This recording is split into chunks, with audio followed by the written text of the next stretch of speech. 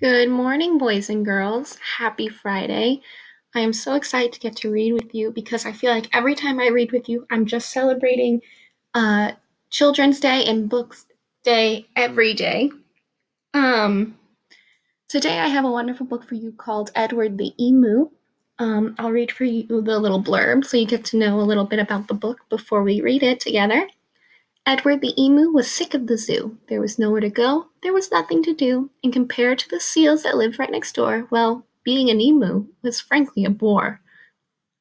Tired of his life as an emu, Edward decides to try being something else for a change. He tries swimming with the seals, he spent the day lounging with the lions, he even does a stint slithering with the snakes.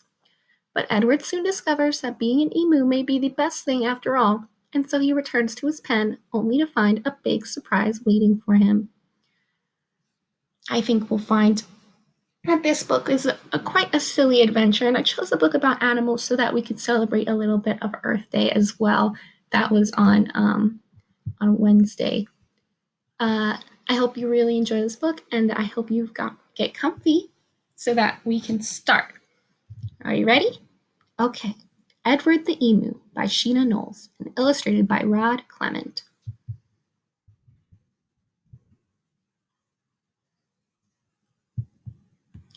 Edward the Emu was sick of the zoo. There was nowhere to go. There was nothing to do. And compared to the seals that lived right next door, well, being an emu was frankly a bore.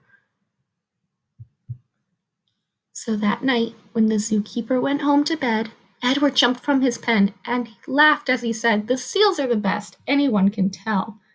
So tomorrow I'll just be a seal as well." The next morning at 9 when they opened the zoo, the seals were swimming, and Edward was too. He dived in the water and basked in the sun, and he balanced a ball on his beak just for fun.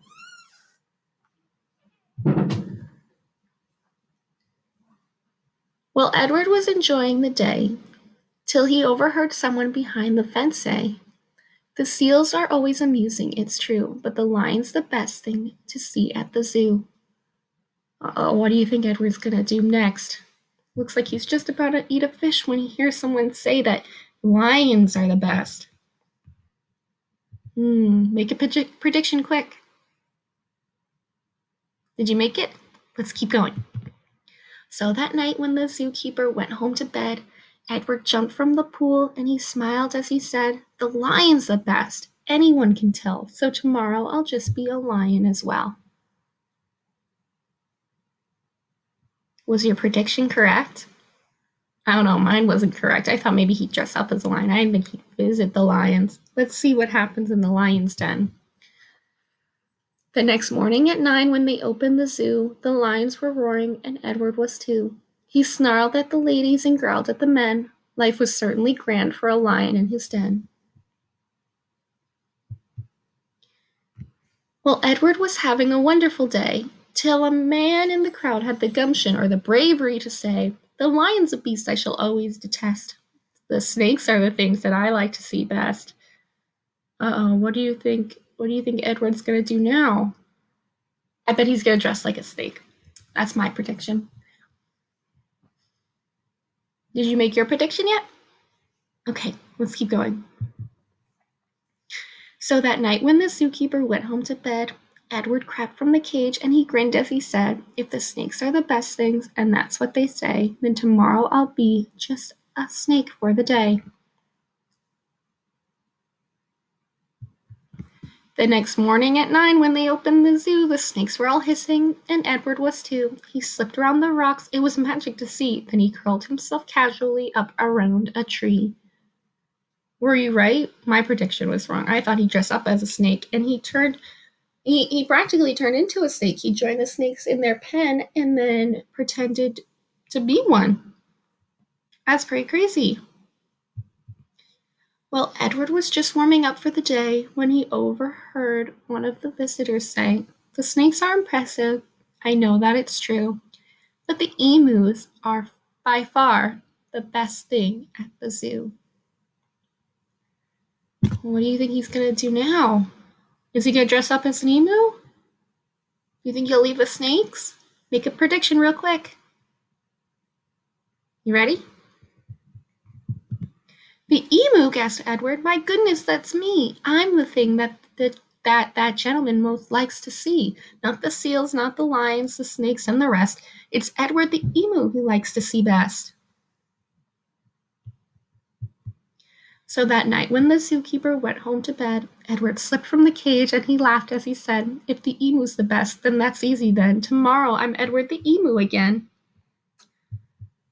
But Edward ran to the place where he used to reside. But oh, what a shock when he clambered inside! He found himself suddenly come face to face with the emu they'd brought in to take Edward's place. The emus considered each other a while. Then the new emu said, with a shy little smile, Hello, I'm Edwina. It's nice to meet you. You're the best thing I've seen since I came to the zoo.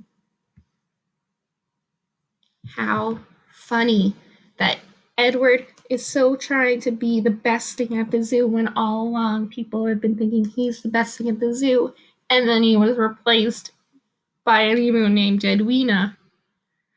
That's a really fun story. I loved the detail that the artist put into the pictures because it really helps us celebrate these animals and how fun they can look and how exciting it is. I want you all to remember that Children's Day and Books Day is April 30th. That's next Thursday. I know I'm going to be celebrating by reading all day long. Maybe you can find a way to celebrate with your family. Maybe you could have a reading contest, or maybe you could all read a book together after dinner or something. Let me know what you decide to do. I'd be eager to see how we all decide to celebrate Book Day and Children's Day. I hope you have a wonderful weekend. Happy Friday and happy reading.